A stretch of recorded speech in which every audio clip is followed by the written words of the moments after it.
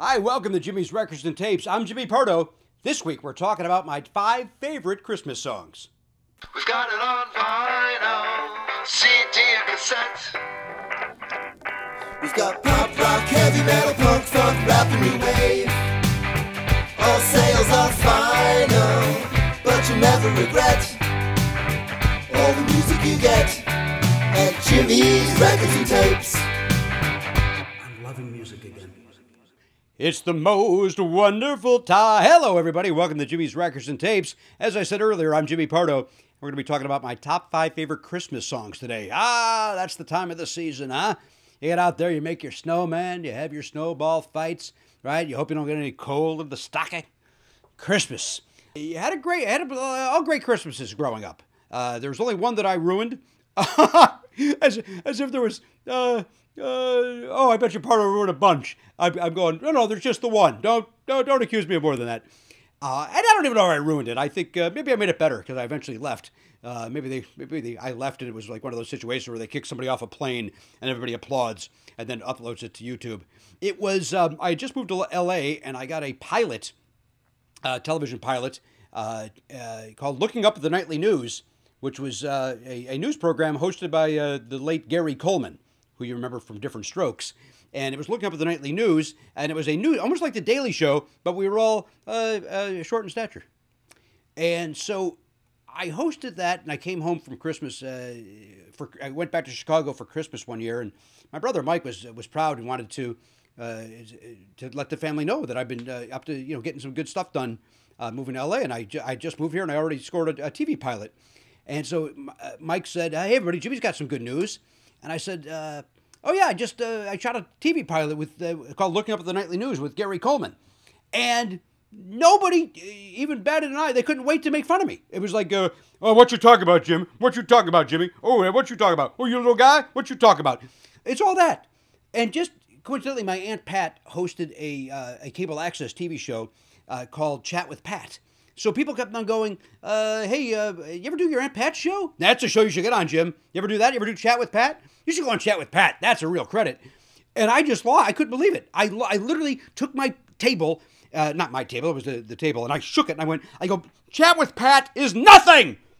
And I did it enough so that my plate kind of jostled and silverware went all over the place.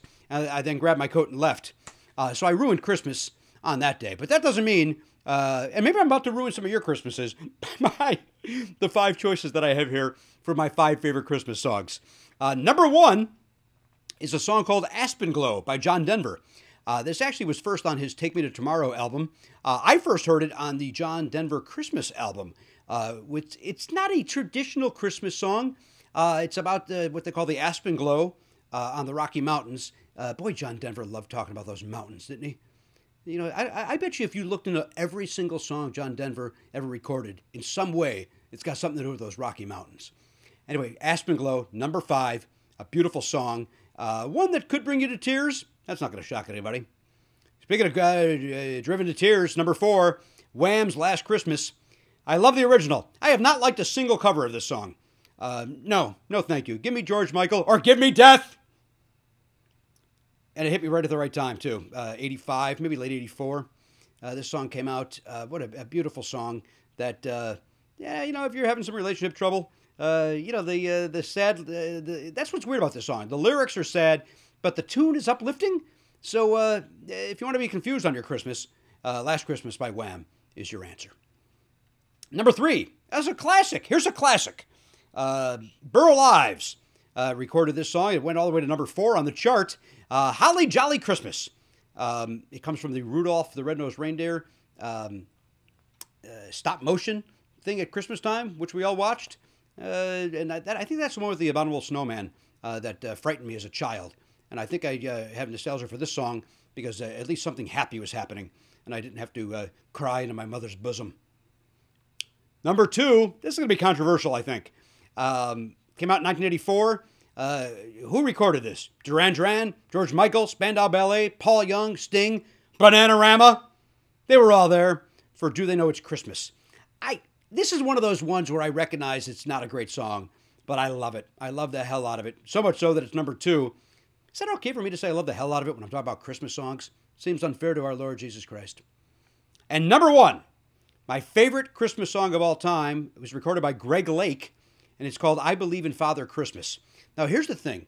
Greg Lake co-wrote this with a guy named Peter Sinfeld, and he claims it wasn't intended as a Christmas song. He claims he wrote it because he was sick of the commercialization of Christmas. But Sinfeld, who wrote the lyrics, said it's about a loss of innocence and childhood beliefs. And that's the version I prefer to think of when I listen to this song. Again, this will not surprise anybody. I tear up when I hear this thing. And the best version of this is, and it's beautifully shot. It's in a church, I want to say on Christmas Eve, and it's Greg Lake and his son, and then from Jethro Tull, Ian Anderson on flute. And he stays on both feet, and he plays the flute nicely over this song. So I would recommend checking that out. I Believe in Father Christmas by Greg Lake is my favorite Christmas song of all time.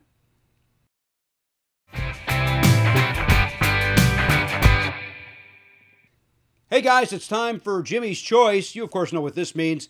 If you follow me on Twitter, at Jimmy Pardo, you send me two artists that go head to head in the cage, and I decide who gets to stay and who gets to go out to the parking lot and suck on a muffler. I don't know who they are until they pop up on my screen, and I have to decide in the moment who gets to stay and who goes. This week it comes to us from at JQ Batty, at JQ Batty, and he wants me to decide between the Trans-Siberian Orchestra and Orchestral Maneuvers in the Dark. All right, that's fun. He's got the two orchestras in there. I don't really know why these two would go head-to-head except for that, the fun with the words. It's OMD by a landslide, Trans-Siberian Orchestra. I think I kind of like them on record. I dragged my family to see them live once, and I'm going to say about 40 minutes in, I looked over. My wife was asleep, and my son, I don't know how he managed to do this. He managed to go, he bought a gun and had it to his temple and threatened that we better leave or something's going to go down, man. They were bored. I was too. I was grateful that it was awful. Just so sterilized, right? I mean, I don't deny the musicianship, but so sterile. So I'm going to go with OMD, which, by the way, fun story. When OMD had that big hit, If You Leave, from Pretty in Pink, people would come into the record store that I worked at and asked for, hey, you got the new OMD? And we would say, you mean the Ozark Mountain Daredevils? And we thought that was hysterical. Gonna go with Orchestral Maneuvers in the Dark for this week's Jimmy's Choice.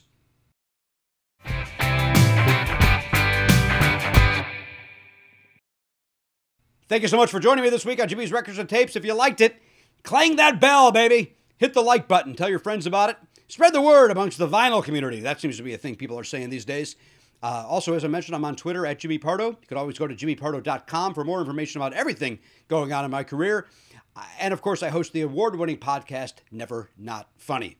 So check that out if that's your bag. Until next time, happy holidays. We'll see you next time. The record is in its sleeve.